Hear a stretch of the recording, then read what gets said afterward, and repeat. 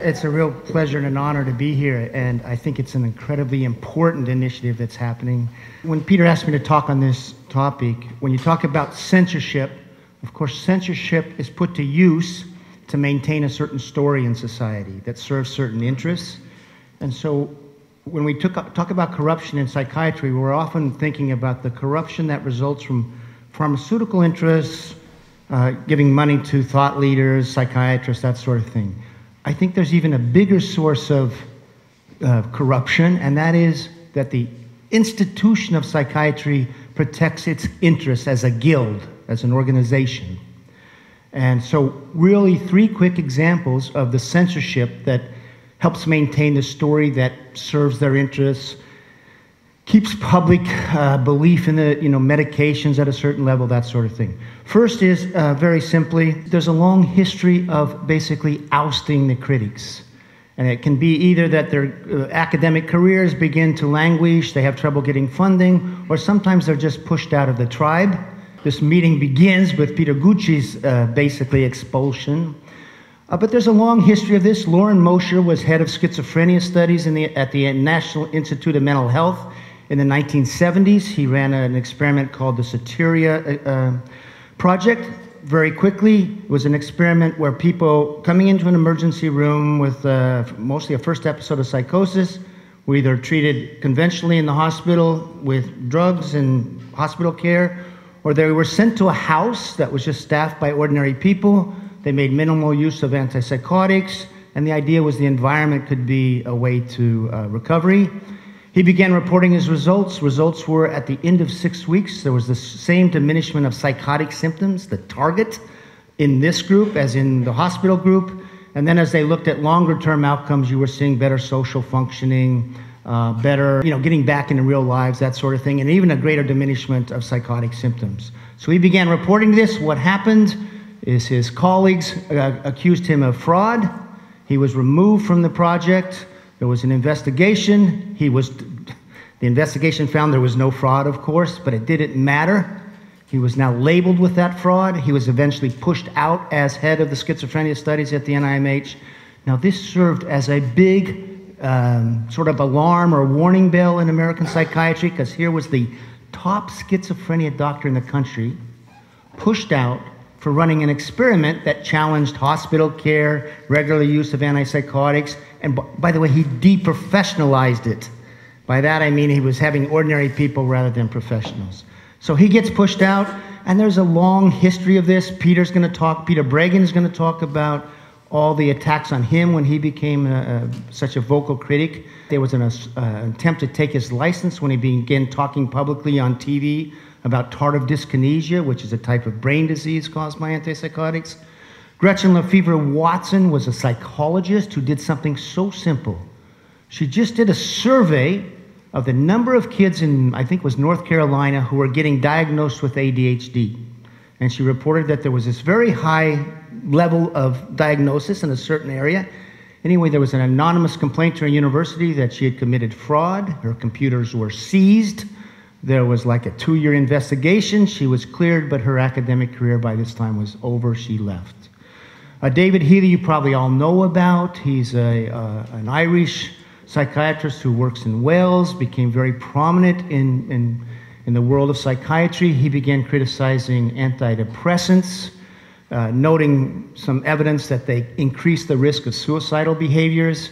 He gets a job at the University of Toronto. He delivers a sort of an introductory lecture while he's waiting for his visa. He raises questions in that lecture about antidepressants, their efficacy, that they can cause suicide. And by the time he goes back to Wales, the job offer has been rescinded. And it wasn't, if you really look at it, pharmaceutical companies gave a lot of money to the University of Toronto Psychiatric Department, and it was the University of Toronto that yanked his job offer away. And we all know about Peter Gucci. In a way, that it seems like the trigger was his work on the HPV vaccine story. My own opinion is he got into real hot water with the Cochrane collaboration when he began a wholesale criticism of psychiatry. And he wrote a paper called 10 Myths About Psychiatry that basically said this whole story, society is organizing itself around a story that is fraudulent. Now that's really an arrow to the heart of psychiatry, saying you've told us a false story.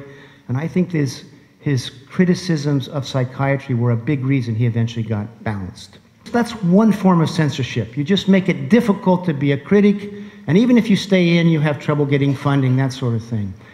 The second way of censorship is that the journals, the mainstream journals, the most high-impact journals, have editors that basically serve as gatekeepers. And you'll see through the peer review process that critical papers have a very difficult or impossible time of getting published in the mainstream journals. So what I did just for this thing is look at two topics that obviously are a public health concern and see where those papers were published. One topic is this: do antidepressants worsen long-term outcomes? Now, this is actually a thread in the profession that goes back to the 70s. People saying, wow, I use antidepressants, maybe they get better a little faster, but it seems like they're relapsing back into depression more frequently, okay? Are the drugs causing a chronification of the disorder? Now, given the use of antidepressants and the fact that so many people that go on them end up on them long term, this is obviously a big public health concern, right? Okay, that's one. The second thing that has come up, and this has bubbled up from, in essence, users' experiences, is a lot of people who've been on antidepressants for a longer time, they come off and they do not get their sexual function back. And it's called PSSD, post-SSRI sexual dysfunction. Now that's another really big public health concern. By the way, it seems particularly prevalent for people who are put on the antidepressants as teenagers.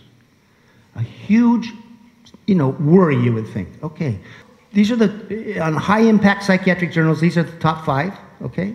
High impact meaning most often cited, that sort of thing. And so I just traced, first of all, the articles, the mainstream articles that you can find in the literature that talk about the evidence regarding, do antidepressants worsen the long-term course of depression? Now you'll see that there's a guy named Giovanni Fava in Italy that really has been at the forefront of this discussion, and he started his own journal, Psychotherapy and Psychosomatics, in essence to make it a home for articles that did critique mainstream psychiatry. But look at where they all got published. Psychotherapy and Psychosomatics, CNS Drugs. There are a couple in journals, Clinical Psychiatry, Medical Hypotheses. By the way, this guy, Rafael Malik, used to work for Eli Lilly, the manufacturer of Zyprexa. You see this last one in 2018? This is a long-term prospective study. One of the authors is one of the leading mood disorder experts in the world. He's from Switzerland, and again, it wasn't published in one of the big 5. So in addition to not finding any of these articles in the big 5, I then went to the journals, searched their data. Some people are naming this condition tardive dysphoria. In other words, it's a dysphoric state that happens later on. So I went to the journals. I didn't find any articles published there. And then I looked to see, could I find any mention in these journals through a search function of tardive dysphoria or any concern about antidepressants worsening the long-term course of depression. I couldn't find a single mention. This is in 25 years. And you can see the problem. No, why would they not want to mention this? Because if you start talking about research showing that you may be causing an increased chronicity of depression, that's going to be a real problem for your product of antidepressants and the story you tell about a brain disease and the very effective drugs. It will threaten your whole story you're telling to the public. How about PSSD? This really started rising in internet forums in the early years of the 2000s after people had been on the SSRIs. It doesn't seem to happen with the tricyclics, but it's the SSRI antidepressants. Look at the journals where this has appeared. You get, journals on sex marital therapy. Again, psychotherapy and psychosomatics has been a real home for this. You also have the International Journal of Risk and Safety Medicine. That is a place that you do see articles about harms from drugs, treatments, etc. Do you see any of the big 5? I did a magazine story. I got a commission to do a magazine story on this. This was in 2011. Magazine says, what do you want to write about? I said, I want to write about PSSD. And I said, but I've seen your magazine, you're not going to print it. because the magazine is funded with a lot of ads. And the guy goes, oh, no, no. We have a wall between publishing and editorial. We'll publish it. So I did the article, and he goes, we can't publish this. And by the way, I interviewed many, many people who went on these antidepressants, came off, and they did not get their sexual function back. But it's not just sexual function. They just didn't care about life so much. They say, oh, I see a beautiful rainbow. I don't care. I hear a great song. I don't care. I see a beautiful woman or a beautiful man. I don't care. So there was this extraordinary sense of loss related to going on an antidepressant. And where is it in the mainstream literature? Here's the number of articles. And same thing, I searched. Is there any talk, is there any discussion in these journals about this problem? These are the high-impact journals that are cited in evidence-based medicine, where you get your clinical practice guidelines, textbooks from it. You don't see it. And so what you see in here is a censorship of a concern arising actually from, of course, research that's kept out of the public dialogue. And you can see why. Because if this gets mentioned as well, you really have to rethink the use of antidepressants in the sort of willy-nilly way we do today. Oh, you have a little problem, go on an antidepressant. But if you had this lurking, you'd be much more cautious. Then finally, I just want to look at how with major government-funded studies, when they didn't get results they wanted, they hid those bad results. Those results that, again, that questioned that narrative that of meds that fix problems in the brain, that we have organized our societies around, that conventional narrative. Now, the first study was called the MTA study. It started in the early 1990s. It was funded by the NIMH. And when they funded this study, here's what they said. We've been giving kids stimulants now for 15 years, and we have no evidence that it provides any long-term benefit to the kids on any domain of functioning. Academic achievement, delinquency rates, anything. And the NIMH said, this is the first good clinical study of ADHD and long-term outcomes, okay? This is going to guide our thinking. So, and the way it had these arms, you were either randomized to drug prescribed by an expert in ADHD, drug prescribed by someone in the community, behavioral therapy, or behavioral therapy plus drug. So there was no placebo control because they said that would be unethical. Anyway, at the end of 14 months, you can see carefully crafted medication management, meaning the group of experts. That group had lower ADHD symptoms, and there was a sign those kids were doing better in reading.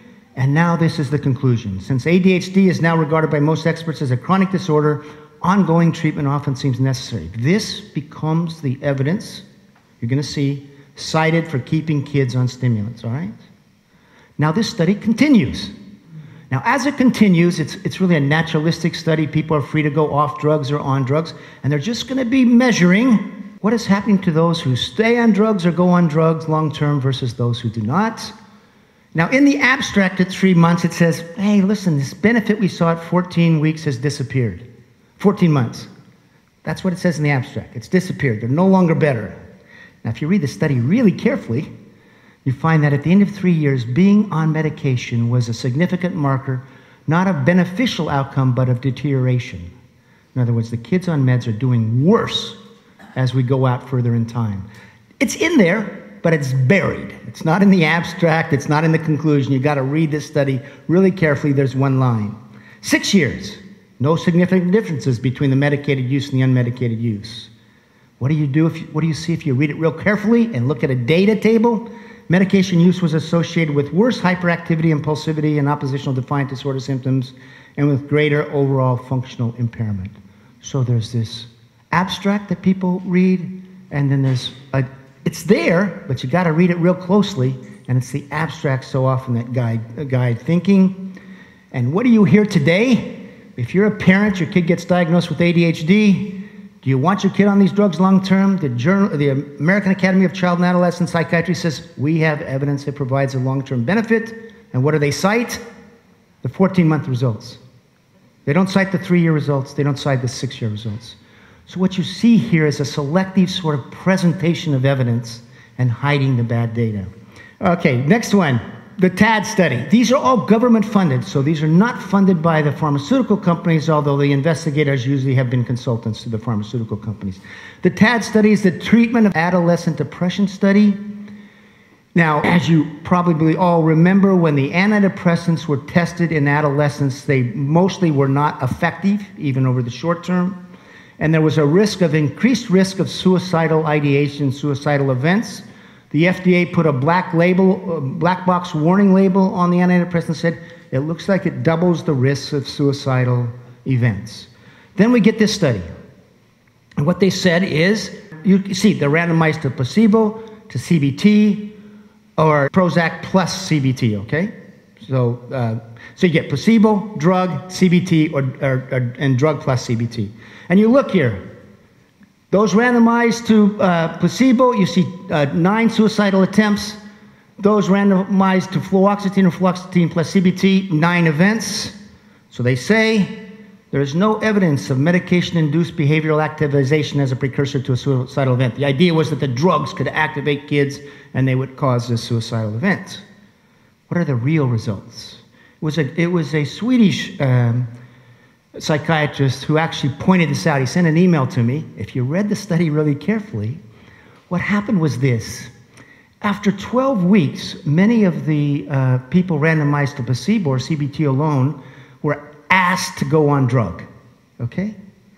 And what you really see is, if this is suicidal events by drug exposure. So if you were randomized to placebo, and then you were put on drug and had a suicidal attempt, this is my chart.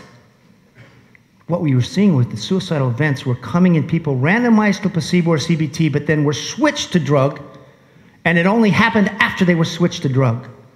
So if you do this by drug exposure, you see that 17 of 18 suicide attempts were on kids on drug. That's very different than no evidence of that the drug can cause this activation of a suicidal event. Now, what's amazing on this Swedish guy pointed this out to me, Goran Holberg. It's actually in there. There's a chart that shows when the people in the placebo group had a suicidal event, and if they were exposed to drug, they colored it in. So all you had to do was count the colored circles. But if they were honest, they would say 17 of 18 suicidal events were in fact on people on drug, rather than say there was no evidence of any problem.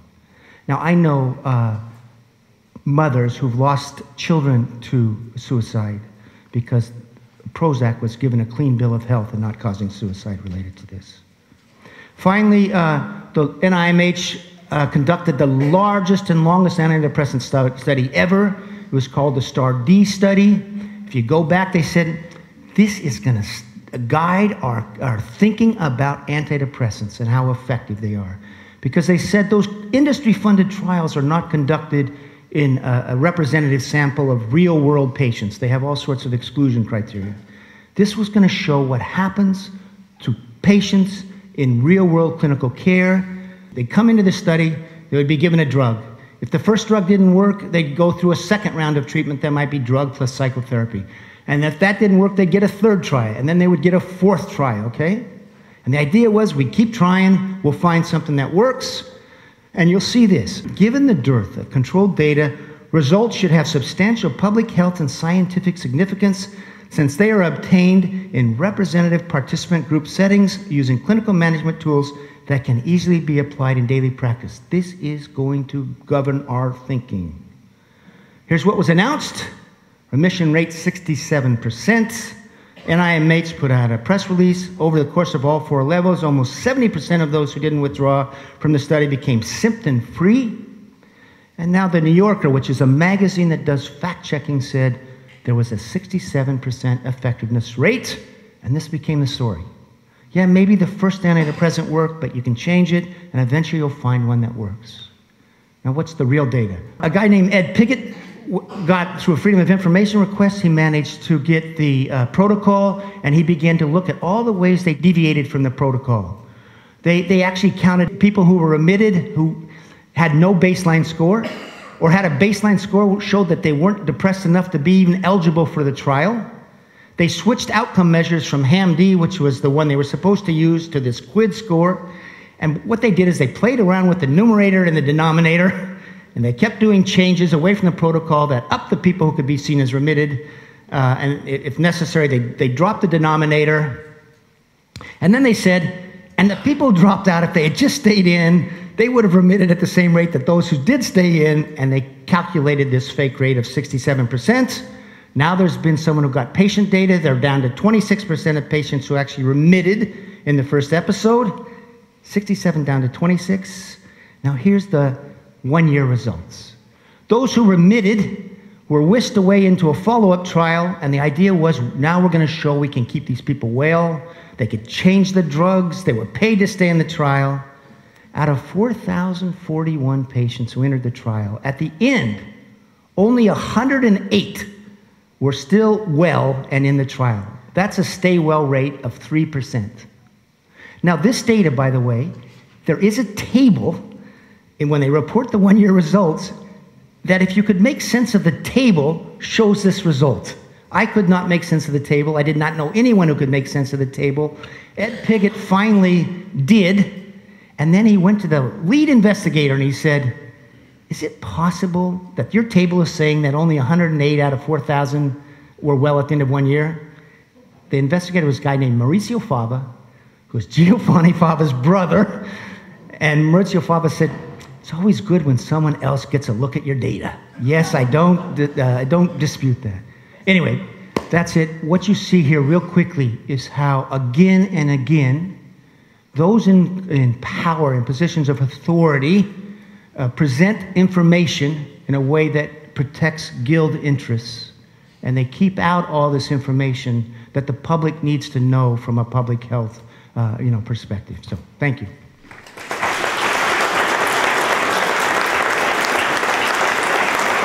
Thank you, Bob. Bob, you mentioned that there are problems with trials that aren't published, and then when they are published, that they go through this peer review process, and there's these sort of glaring missteps. Do you think?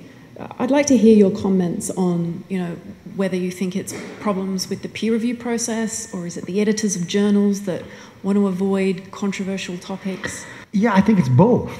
So you have editors of journals, of these major journals, that are psychiatrists, that are part of, the power structure within the institution of psychiatry.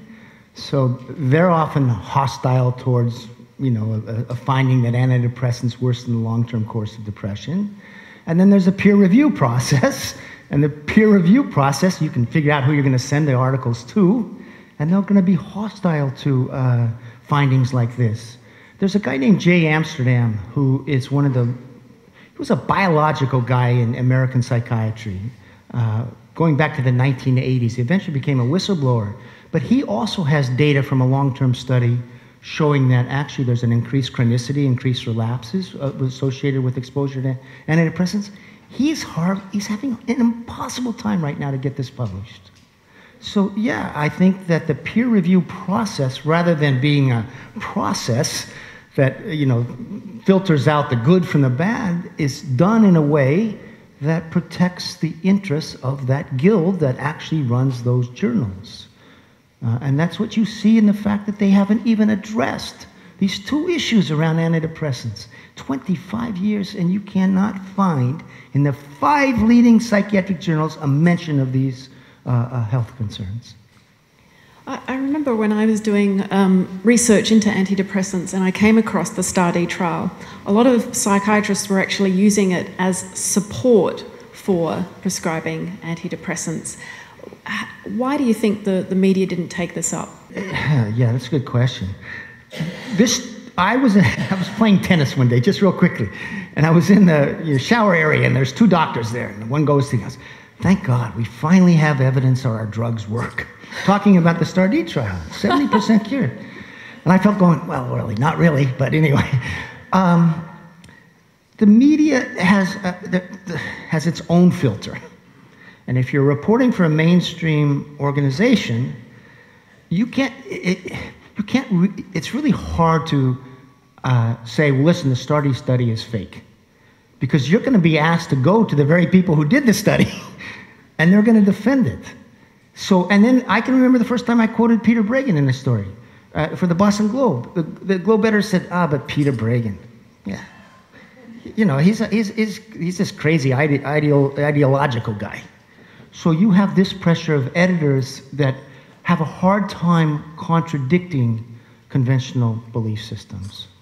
Jumping forward in time, but now we've got a clutch of papers, particularly in the vaccine area, that have been published and then retracted. And in that case, obviously, the peer review process went on fine, but presumably editors got lent on in a more blatant way. Let's just look at the STAR-D study. There are two things are happening. If you look at where the initial results were published, I actually had a slide on this, but I was getting booted from the stage. They were all in mainstream. The fraudulent things were published in mainstream high-impact journals. The deconstruction articles were published in like psychotherapy and psychosomatics. Now they have called for a retraction of all these other things, but they're just not getting any traction. However, they now finally are getting access to patient-level data, and they've called for a reanalysis that just appeared the other day. Now that has a chance, I think, if you get a group, and they're gathering together some prominent investigators, if they can go through the patient-level data. We saw the first part that said only 25% actually remitted by the protocol, but they're also looking at, there were all these secondary outcomes that were supposed to be published, weren't published. I think that may eventually really lead to perhaps a retraction effort of the STAR-D study. But the problem is, those studies were published like in 2006. Here we are, 2019. It took so much time, basically, to use freedom of information requests, to get the protocol and all this. So the damage has been done, but that may happen through this, the RAIT process. They've now put a call out for that as well. Just hit BMJ like the other day. I got to be out of here.